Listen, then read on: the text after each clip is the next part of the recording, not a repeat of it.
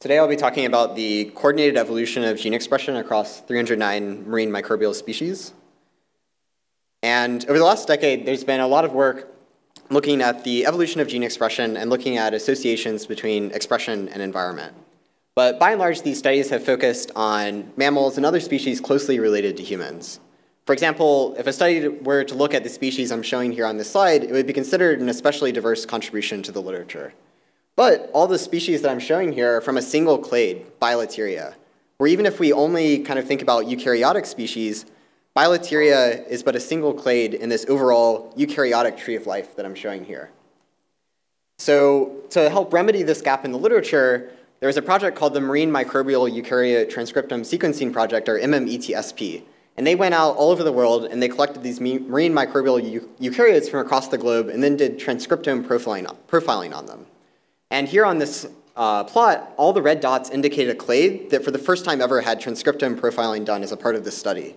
And the dashed lines indicate clades that don't even have a single complete genome sequence available. So you can see this project greatly expanded our snapshot of the diversity of eukaryotic life. Now, we can summarize all this MMETSP data in a single matrix, where on the columns we have 657 samples, and on the rows we have a little over 4,200 genes, where each entry here is showing the gene expression level of that gene in that sample. And one thing I'd just like to point out is that if you just do a simple unsupervised clustering of the gene expression levels, then you can actually recapitulate the known major phylogenetic groups of these species, where, for example, the color bar above this heat map shows the major phylogenetic groups, and you can see that, for example, all the heteroconts are clustering together just based on expression. Now, there's a lot of really cool questions that we can ask using this data, but I think one of the coolest is to look for evidence of coevolution between genes across these very diverse species. And the traditional way that this has been done is with this method called phylogenetic profiling. And in phylogenetic profiling, you have all your species and a gene is either present or absent across them, where correlated loss of a gene across the species is maybe evidence for coevolution of those genes. Now, using the MMETSP data, we can make two advances. The first one being that we can apply this type of method to the most diverse set of species to date, and the second one being that we can actually use a quantitative trait, gene expression, to look at this type of analysis. Where now, instead of the binary presence or absence of a gene across these species, we can look at the quantitative level of the gene expression, where we might identify cases of coordinated evolution that were missed before, because even though the gene was present in those species, maybe it's always expressed at a very low level. So here we might identify genes 2, 3, and 5 as having coordinated evolution. Now, to put this in more concrete terms, we can actually look at some of the real data. So these are two coil-coil domain-containing proteins, 63 and 37. And here each dot is a different sample with those two genes expression that were measured. And you can see there's a very strong Spearman correlation between the expression of these two genes.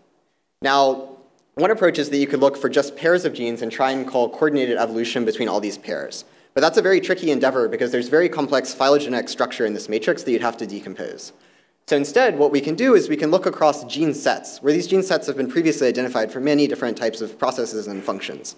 And perhaps one of the most famous is the cilial genes. So this type of looking for coordinated evolution across gene sets has been done using the traditional method before, most recently in this paper that called their method CLIMB. And this most recent paper, again, recapitulated the cilial gene set as having really strong coordinated evolution. Where here in this picture, I'm just showing some cilial in human cells to help emphasize that these are across many different species that have cilia. And again, these CCDC genes are actually some of these cilial genes. And we can look at a larger collection of them here. And you can see that across all these gene pairs, you're seeing this really strong correlation in the expression. So to help test if our new kind of phylogenetic expression profiling method is recapitulating the results that you get from the known traditional phylogenetic profiling method, we can look at all the different cilial genes that were in this MMETSP data. And we can just ask if the gene was expressed at all, we're going to call it present. And if it was never expressed, we're going to call it absent. And we can look at the presence-absent correlation between all these different genes shown here in the heat map. And then we can use the phylogenetic expression profiling method, where now we just look at the correlations of expression of cases where the gene was present in the species, and we get this. So now what we can do is we can kind of replot this, showing just the different expression correlations bend on the x-axis, and the presence-absent correlation in form of a box plot for each of those expression correlation bends. And this is just to emphasize that these two measures are extremely correlated, even though one measure is using the presence and absence, and the other measure is only looking at cases where there was a gene expression, so the gene was present, and the correlation of that expression. So you can see there's a correlation, and it's highly significant. Now, this was just for one gene set, so that was for cilial genes. In fact, many gene sets have been identified as having coordinated evolution. And just taking the top scores from this recent Climb paper that I mentioned, we can ask what was the coevolution score that we assigned to all of those gene sets using our technique in this new data set. And that's given by the red line over there, the red arrow. And then we can also take a set of phylogenetically matched sets of random genes that are matched for several different properties for these gene sets. And we can ask, what do we expect by chance? And that's the gray histogram to the left. So you can see we're extremely enriched for calling coordinated evolution in these known gene sets. So with this in hand, we can then ask an even more exciting question, which is what are just all the gene sets that we call having coordinated evolution, and are there any novel ones that have not been discovered before? And what I've done here is I've just plotted all 662 gene sets that we call having coordinated evolution. And they're clustered here by the correlations between the gene sets. And then just drawing a line across the dendrogram here, you can bin the genes sets into different bins and then ask, are there gene ontology enrichments in these different bins to get a more broad picture of what are the types of genes that have coordinated evolution. And you can see that we recapitulate known sets, such as the cilial genes and dynein complex genes, and also the ribosome genes. But we also identified novel gene sets as having coordinated evolution, such as DNA repair and the proteasome. And we can plot some of these gene sets as well. So for example, the proteasome genes and the DNA repair genes. And one interesting observation we can make is that it doesn't seem like it's a subset of these genes that are driving these coordinated evolution calls. It's really just kind of spread across all of the different genes in these gene sets. And there's also some smaller gene sets that are more personally relevant to me, like freckling. And this actually has some of the strongest coordinated evolution within this smaller gene set itself. Now, one thing I want to emphasize here is that many of the gene sets we're calling as significant using this new method are completely invisible to the traditional phylogenetic profiling method, where here from the Climb paper I mentioned earlier, I'm plotting their results for the mismatch repair gene set that we called as having significant coordinated evolution in this analysis. And you can see where here blue means the gene was present. Basically, these genes are present across almost all of these species. They're very rarely lost. So the traditional method is extremely underpowered to trying to detect coevolution in this instance. Now, the first way we can extend this method is by looking at gene set coevolution, where here we identify two sets of gene sets that have coordinated evolution individually, and then we ask, is there more coordinated evolution between them than we expect by chance? So here, this is genes downregulated in Alzheimer's disease and genes involved in the Golgi apparatus, where one of these interactions is plotted over here on the right. And this is a really interesting, significant association because there's been lots of conditional evidence implicating the Golgi apparatus in the pathogenesis of Alzheimer's, and this is yet another line of evidence that adds credence to this hypothesis.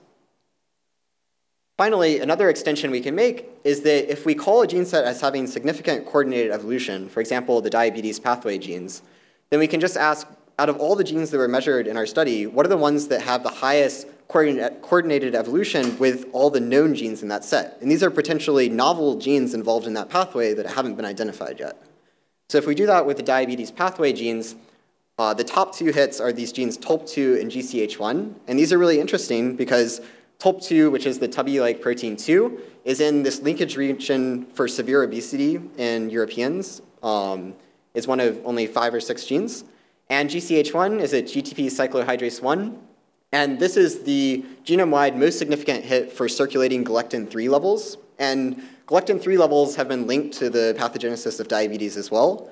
And also, it's a 10 to the minus 6 level GWAS hit for type 2 diabetes. So this is a gene that never would have really been looked at necessarily to be involved in the pathway of diabetes, but now with this additional line of evidence, it's a gene that could be looked into further. Now, taking a step back from this coevolution and coordinated evolution talk, we can take a look now at expression-environment associations. So here, the red dots indicate all the different sample locations where MMETSP samples were collected from. So you can see it's a really broad, both longitude and latitude diversity here. And there's also many other variables that were measured from the collection site, such as depth, salinity, temperature, and light. And if we just look at one of these variables, for example, the absolute value of latitude, the top association with latitude is a really interesting gene, POLH, which codes for this DNA polymerase-directed ADA. And this gene plays a critical role in DNA repair, and in particularly DNA repair as a response to UV damage. And as you see here, when we go to lower latitudes, when there's potentially more UV exposure, you have an upregulation of this gene. So it's potentially some sort of adaptive evolution of the expression.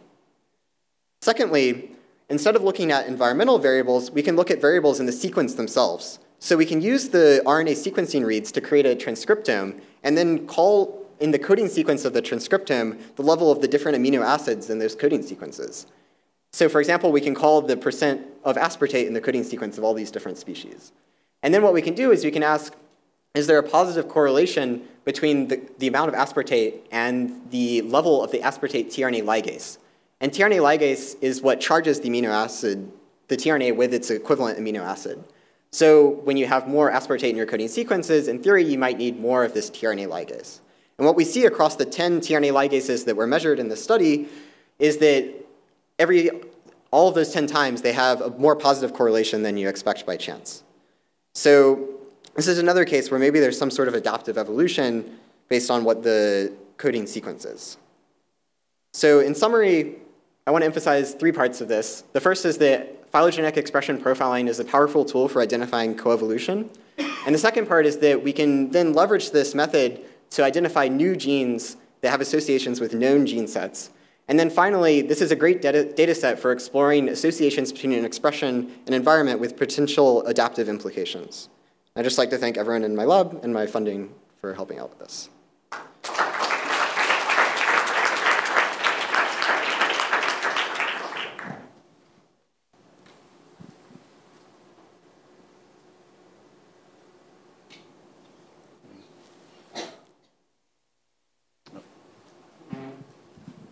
Yeah, hi.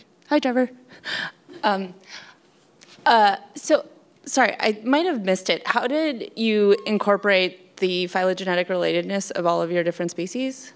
Yeah, so that's a really important point, so I can try to emphasize it a bit more. The reason why we didn't look at single gene-gene interactions is because that's very difficult, because there is a really strong phylogenetic structure. But when you look across many genes in a gene set, the idea is that those genes in that gene set have some phylogenetic structure, in addition to maybe some real coordinated evolution signal. So what we can do is that we can look and say, what's a good estimation of that phylogenetic structure? And we can create that estimate for that gene set. And then we can create a random set of genes that have the same phylogenetic structure, but some random error in the coordinated evolution. And then we can try and see if we saw more coordinated evolution than we expect by chance. So I can go into more detail during the coffee break about the exact method of matching the phylogenetic structure, but that's the idea behind it. Yeah.